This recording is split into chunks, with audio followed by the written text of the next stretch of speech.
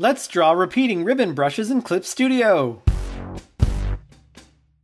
Hello, today I would like to show a quick Clip Studio tutorial on how to make your own repeating ribbon brushes.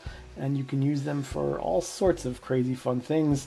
I use them because I'm lazy and don't feel like drawing complicated backgrounds.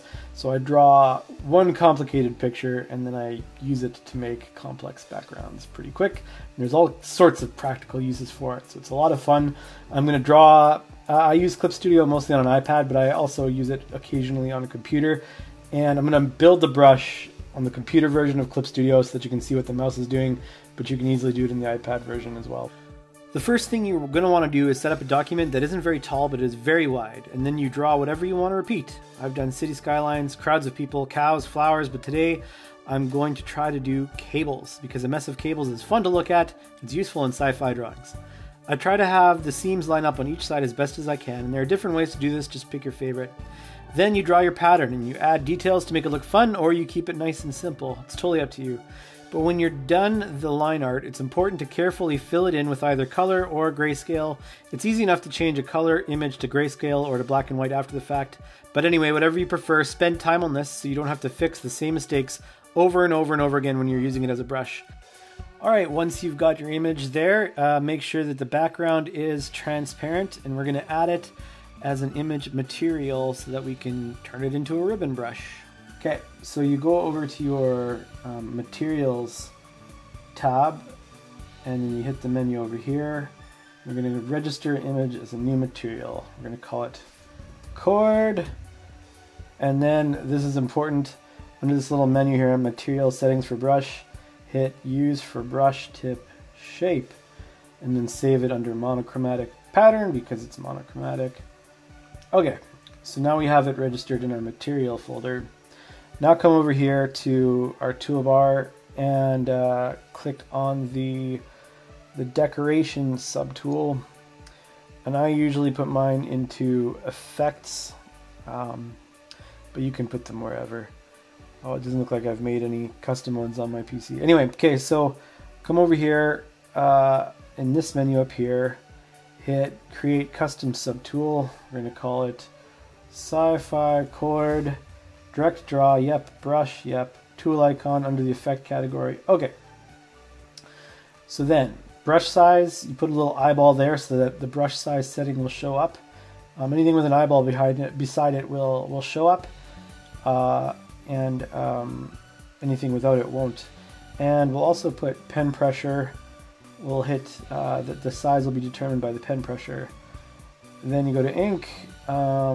You can click the opacity eyeball so that it shows up, and then there's some other cool options here, but for today we're not going to do those. Anti-aliasing, yep, hope I said that right. Brush shape, now this is where it gets kind of fun. So skip this part for now, hit brush tip and click on material, click here, and then search for the material that we made. And I'm aware I spelled cord wrong. I'm a musician, so I'm always spelling it the wrong way. Okay, I guess musicians can spell good, but I do not. Okay, so brush density, you definitely want to have that show up in your settings. So you click the eyeball. The angle, you need to change the angle of application to 90 degrees, and I'll show you why in a minute. Right now it's showing up here as like nothing. But as we come down to stroke, we're going to click ribbon, and then it's going to show up. There's different ways to repeat your image over and over again. You could like have it go straight and then reverse, or it just repeats, or it doesn't repeat at all, it's a one shot, or it repeats randomly.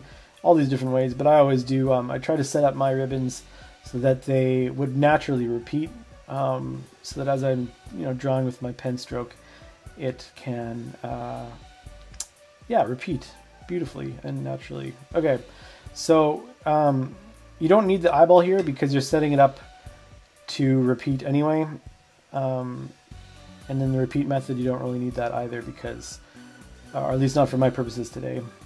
Then you got all these other options: textures, watercolors, don't care, erase. If you're going to draw with this on a vector layer, vector erasing and all these things, you got to kind of go through these, but you don't need to right now. Basically, we're just looking through the rest of these because as soon as we close off of this, it's kind of a pain to change the settings after the fact. So anyway, stabilization, you're definitely going to want that as an option because it helps spraying effect. We're going to take that off, and I'm not going to have it adjust by speed. Post correction for yeah, let's have that option just in case we want to play with it later. And then I don't want any of the rest of this. Starting and ending, I like it all. Anti-overflow. Okay. Once you've got it set up the way that you like, depending on your version of Clip Studio, you'll either hit the save button or just close the menu, and then it shows up in your decoration toolbar, and you go nuts. As you can see, I like to draw in grayscale because then I use gradient mapping to change the colors easily. Anyway, that's the basics on how to make your own ribbon brush. It's, I think, really simple, and obviously the more time you play around with it, making the settings nice, you know, making your artwork look really good so that it repeats really nicely with no you know, obvious seams or anything like that, it looks better. But I think that's all the time I have today for a tutorial on how to do it from scratch. It's a lot of fun. I've made plenty of them, and they save a lot of time, and they look pretty cool. So thanks for watching.